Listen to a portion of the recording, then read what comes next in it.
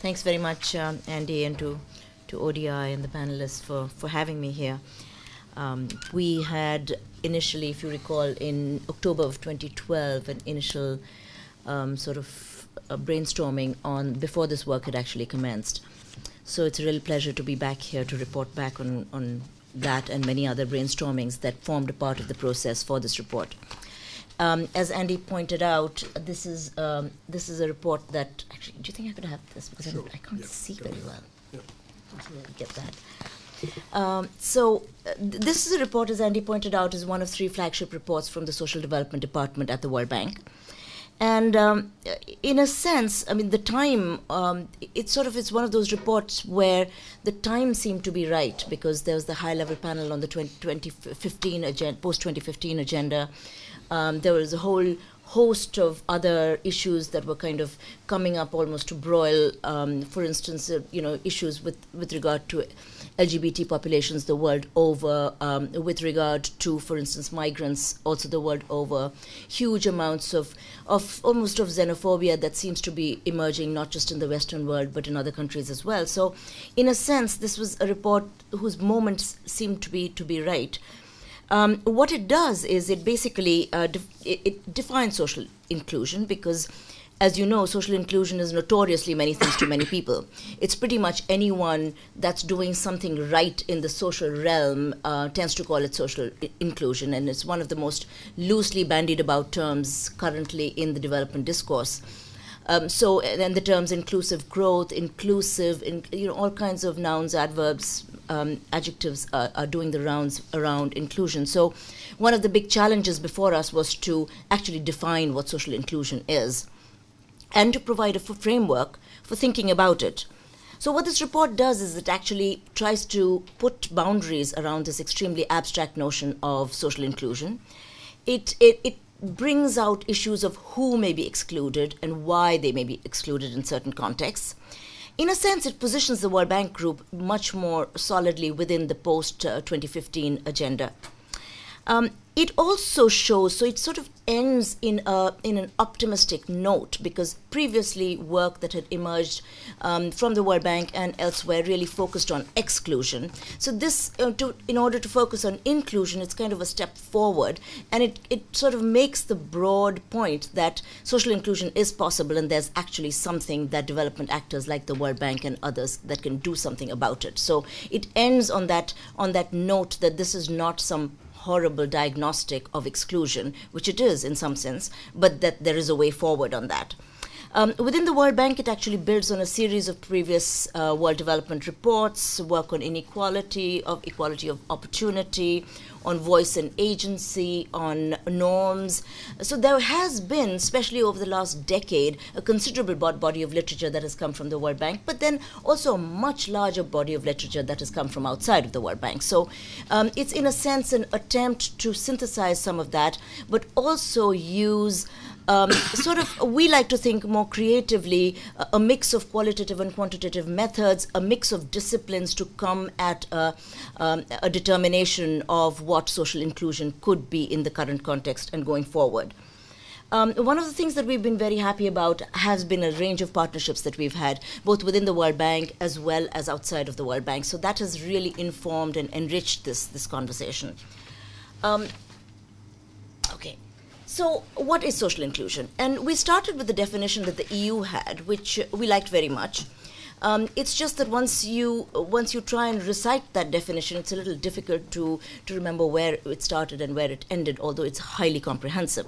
So one of the challenges before us was to really come up with a definition that people could say in a mouthful. And so we think about social inclusion as the process of improving the terms for individuals and groups to take part in society. And then we have a slightly expanded, and so that definition is actually notoriously, is actually deceptively simplistic. We have a larger and a more elaborate definition that says it's the process of improving the ability, opportunity, and dignity of individuals that are disadvantaged on the basis of their identity, so that they can take part in society. And if you break down that definition in its constituent parts, you actually find that this has much more to it that needs to be digested. So first, in effect, we say that social inclusion is both a process as well as an outcome. So it is the process of improving the terms. It's about ability, opportunity, and dignity, which I'll talk about a little bit in the next few slides. But I think what's really important and that we bring out is that social inclusion is many things to many people, partly because it's so context specific. So not only is it context specific in geographical terms, so the same issue may not be considered as an issue of social exclusion in Brazil as it is in China or as it in the UK, but even in the same space. So even in Brazil, and we walk through this example of Brazil, in the 1970s in Brazil, it was the rhetoric of a racial democracy was a very strong rhetoric. Race was not considered to be an axis of exclusion in Brazil at all. And then a few years ago, Brazil actually instituted quotas for Afro-descendants. So what happened from the 1970s to now? Clearly, the discourse on social inclusion had changed. So in that respect, it's highly context-specific. It's also very multidimensional, which this is a very sophisticated audience. I don't need to describe what that would mean, but it's sort of layered in many different ways. It affects individuals in the political, in the social, in the economic, and many other realms. I think one of the discussions that we have in this book is that it's often used interchangeably with either poverty reduction or with equality. And we say that, it could be about poverty and inequality, but it needn't be about poverty and inequality. Often it goes beyond issues of poverty and inequality. We use an example in this book where we say, think about a rich gay man in several countries, particularly certain countries in Africa. He's not affected by poverty. He's not affected by income inequality, but he is excluded almost to the risk of death. So those are the kinds of examples that we bring out where we say, this is a process as well as an outcome, whereas poverty and inequality are almost always outcomes that have usually a single metric that's attached to them.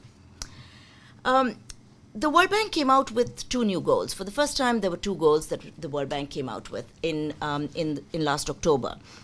And these were ending extreme poverty and boosting shared prosperity. And we believe that this idea of social inclusion is intrinsic to both extreme poverty because certain groups tend to be overrepresented among the poor, and to shared prosperity because growth is leaving several people behind, and it isn't just leaving poor people behind, it is leaving behind people who are disadvantaged on the basis of their identity. We also make the point in this report that it's perhaps more of an issue today than it was a decade ago. But I guess any report that comes out or any large piece of work that comes out thinks that the moment for that report is today and not yesterday and not tomorrow. We do have a chapter actually that looks at these mega transitions and mega transformations that have taken place in the realm of, for instance, and this is a bit of a busy slide, that basically says that, there have been huge, say, demographic changes. So the earlier preoccupation with fertility decline and mortality decline has actually given way to a very volatile new trend, well, not so new, but a very volatile trend, which is migration. So migration is the most volatile trend of today and is going to be, and it affects many, many countries. And when I say affects many, many countries, one of the messages that we have in this report is that social inclusion is not a developing country issue alone. So it in fact blurs the distinction between developed countries and developing countries. So take a look at the demographic transitions. Demographic transitions in Africa have an impact on the United Kingdom. Demographic transitions in Poland or in Romania have an impact on the United Kingdom. Very low fertility in many countries, in many OECD countries, increases the demand for migrants, and yet when migrants do come in, there's a very difficult social processes that are unleashed. Similarly, there are spatial transitions which are to do with urbanization, which are to do with climate change, that focus on that have sort of an inordinate impact on certain groups compared to others. So we have these four kinds of transitions: economic transitions, and then transitions in what we call knowledge and ICT. So to give you an example of this transition, there's been a huge growth in education in developing countries in particular. And so you now have a workforce which is educated probably not skilled enough, but it is educated. And what that means is that there is now a growing middle class in many of these countries. What it also means is that aspirations and expectations of these people are very different from the state and from the elites than they were a decade ago. So these are the big transitions that we place the discussion of social inclusion within.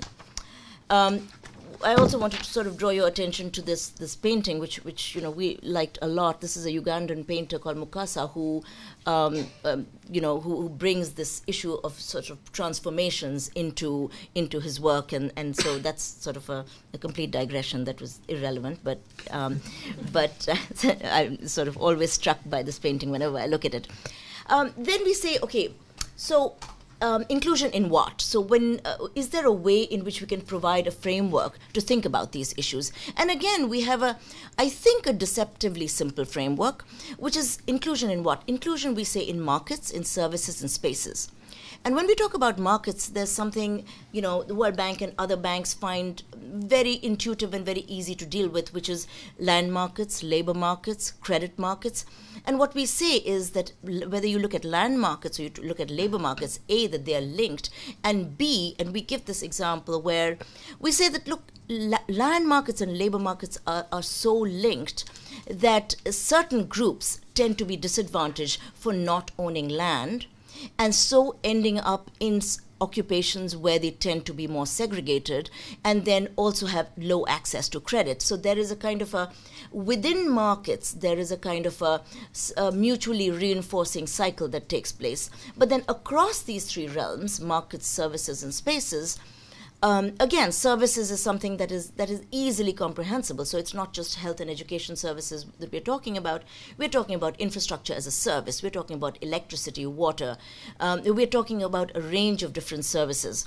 And so we move away from infrastructure as a physical entity to infrastructure as an enabler, and infrastructure as a divider.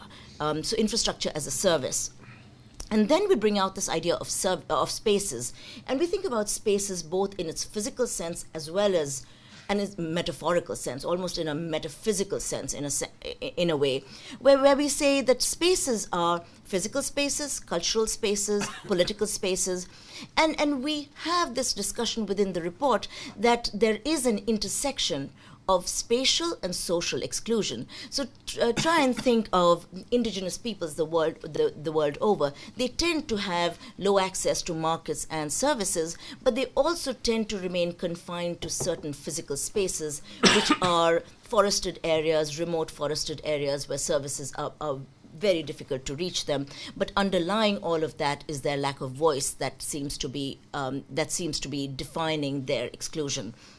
And then we say, okay, exclusion, how? And we look at ability, opportunity, and dignity. And there's another example that runs through this entire piece, which is this example that we give of a tribal and Adivasi woman in India. We use the National Family Health Survey in India, which says that, look, very few women in India, where maternal mortality rates are extremely high, very few people give birth in health centers or in institutions. Okay, so in 2005, for which is unfortunately the last available data, about 40% of Indian women tended to give birth in institutions, but only 20%. So 40% is an abysmal number in and of itself, but 20% of Adivasi women were able to give birth in health centers. And then the survey actually asks women who did not give birth in health centers, well, why didn't you give birth in a health center if you had had a child in the last 3 years? And one would expect, it would be, it's too expensive, or there was no transport, or the doctor wasn't available. All of those matter, but they matter very little. The most overwhelming response that comes through is that we did not think it necessary. And the minute health providers and policymakers take a look at that number, 72% that say we did not think it necessary, they say, oh, look, now there's low demand for healthcare. There's low demand for healthcare. We have doctors in place. We have attendants in place, but these women just will not give birth in health centers, and it's a cultural issue. So it's branded as a cultural issue about which the state can do very little. But then if you do a little bit more qualitative work with these women and you ask ask them, why did you actually not give birth in a health center, it turns out that the chasm between the health providers and tribal women is so large, and the way they are treated in the health centers is something that they absolutely reject the term. So hence we go back to our original formulation of improving the terms for individuals and groups to take part in society and bringing in ideas of dignity and to the development discourse as a mainstream issue. And speaking about dignity, when we brought this idea into sort of core development audiences, it was sort of, oh yeah, this fuzzy stuff, dignity, it's very nice, you really should treat people with respect. Well, actually, it turns out the idea of dignity, there is a very strong foundation, of course, in the work of a range of theorists, but also there is increasing amount of empirical work that's looking at death with dignity, aging with dignity. There are ways in which you can measure dignity. And so we're bringing dignity sort of much more center stage. And it's very interesting, you were talking about how it affects the World Bank. The chief economist in the Middle Eastern region said, you know, the issue in the Middle East is about dignity. And so the idea of dignity, I think, is finding much more of a central place, not as this fuzzy notion of, yes, that's very nice, but to say that that could actually be causing bad outcomes that you're not able to put your finger on the causes for. We have been pushed quite hard to come up with a measure on social inclusion. And we've really pushed back on that because my sense is that the minute you put one measure on social inclusion, you've pretty much closed the conversation on social inclusion. And it's very difficult to put one measure when an issue is so context specific. So when pushed, we point people to a range of different, where did I go? Okay. When pushed, we point, okay, that's the next one. Yeah. So when we actually point people to these various dashboards that exist, where you can actually create your own measure of social inclusion / inequality / multidimensional poverty. But what we say is that when you're thinking about measuring social inclusion, think first about what you mean by social inclusion.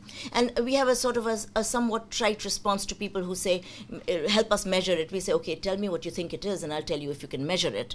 But then we also say that there are different ways in which you can measure it, and we actually use Bolivian census data and census because of sample sizes and all kinds of other reasons, where we look at secondary school completion in Bolivia, and we say secondary school completion in Bolivia is actually pretty good. So education outcomes in Bolivia are pretty good.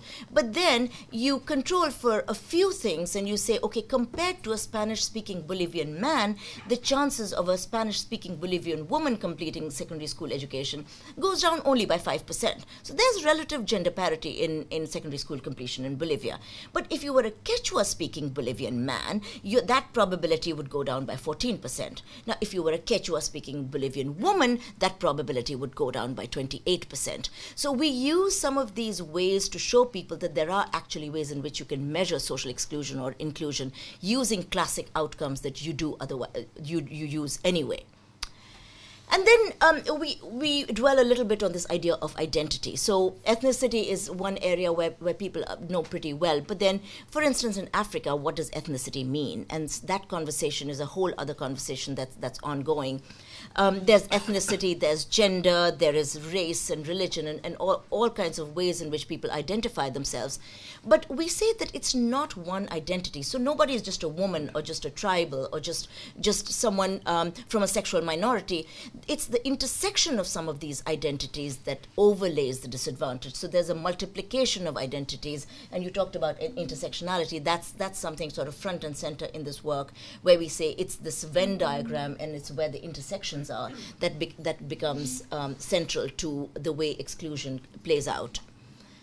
One of the other things we do in this report is that we say perceptions matter. We say people act on the basis of how they perceive the world, and now there are many data set. For instance, we use the World Values Survey, we use the barometer surveys to actually say that there is often, and we use actually this quote from Pierre Bourdieu, but to take a look at this graph where the World Values Survey actually asks people, whom would you not like to have as a neighbor? And would you not like to have someone who's a foreigner, who speaks a different language, who's from a different race, from a different religion? And answers really vary depending on context.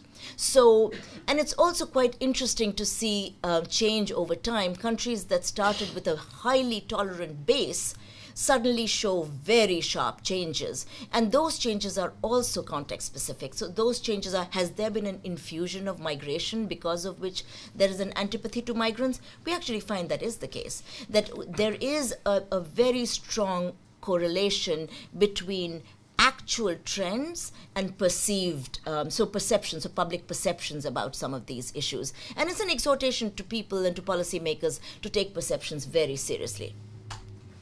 So to give you this example, so attitudes and perceptions linked to outcomes, we took a look at female labor force participation rates. And then we took a look at the perception or an attitude where people say if jobs were in short supply, women should have a lower entitlement to jobs. So people who have conservative notions on that front actually also have low levels of female labor force participation. No causality there, it's just that there is a certain correlation between attitudes in a society and actual outcomes as seen by measured data.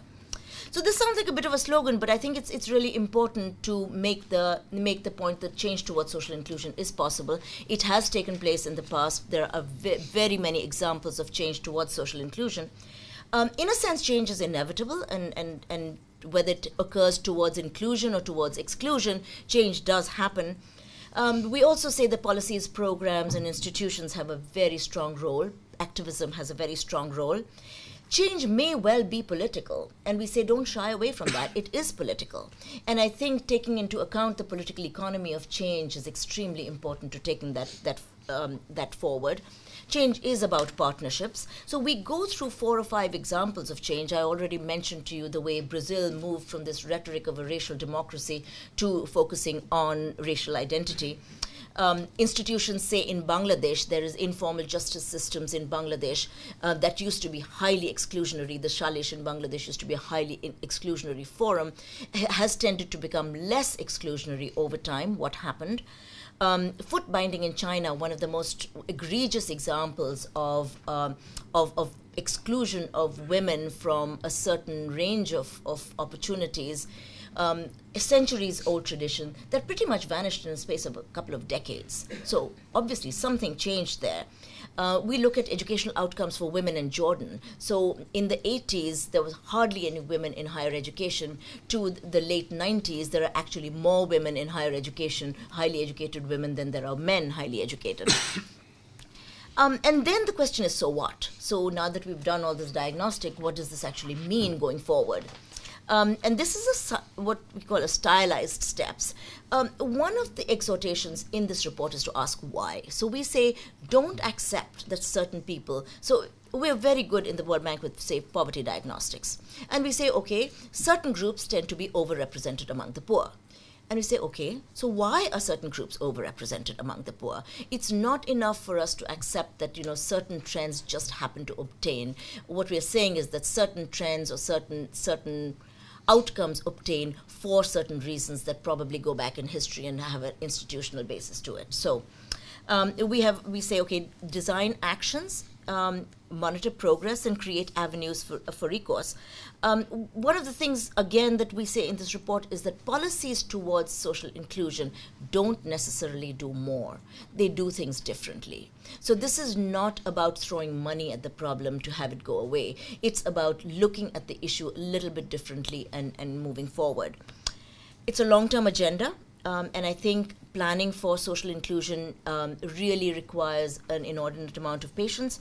Very few one stroke of the pen reforms, often long gestation periods. So people who are designing projects, if you're expecting huge impacts in a 3-year period, chances are you're not going to see those impacts, and you're going to end up saying that that program was a failure. You may see either unintended consequences, or you may actually see consequences that suddenly come up 7 years down the line that you hadn't actually anticipated, and you say, oh, maybe it was that project that we funded in 2004 that we're actually seeing the impacts of. We don't know, but think a little bit longer term. And then there are inclusive settlements so when we look at the political economy of change, it's really about ways in which we can have inclusive settlements. Finally, we say that social inclusion will always be work in progress. So a policy that leads to inclusion today will likely upset the power balance and may likely lead to exclusion of different groups. So a policy that you put in place today that has good impact may actually succeed in excluding a certain group of people. And so then you have, it's almost an ongoing agenda that doesn't really go away. So in terms of next steps, and this is something we get asked a lot, so what are you going to do now? And we see that the report was really a promise of action. And this is often within the World Bank, and this is now, we're focusing much more on influencing change within the World Bank. The team that I lead in the World Bank, we are providing a lot of support to other teams that do very core operational work in the World Bank.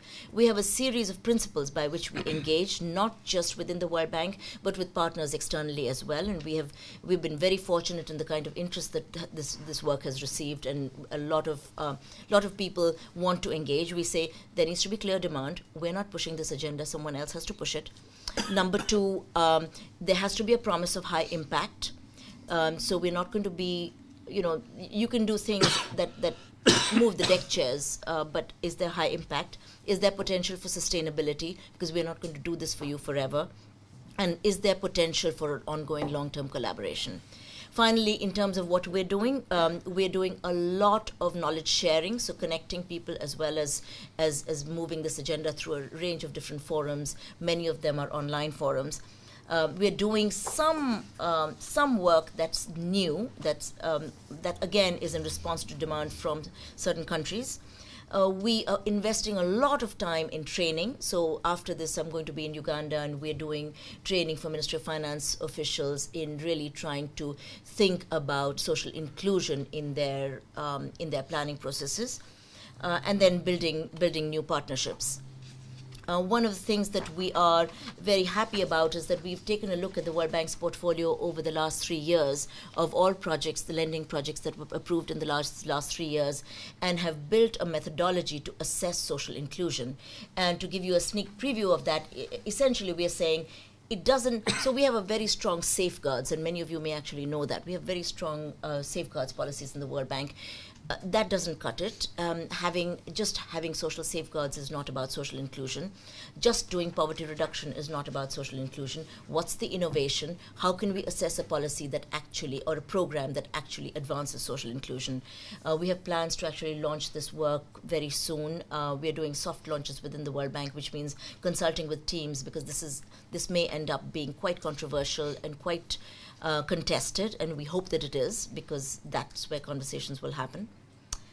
Finally, please stay in touch with us. We have many ongoing online forums. If you type in your browser social inclusion plus World Bank, it'll take you to our social inclusion page. Blog for us, and essentially talk to us on these issues. Thank you.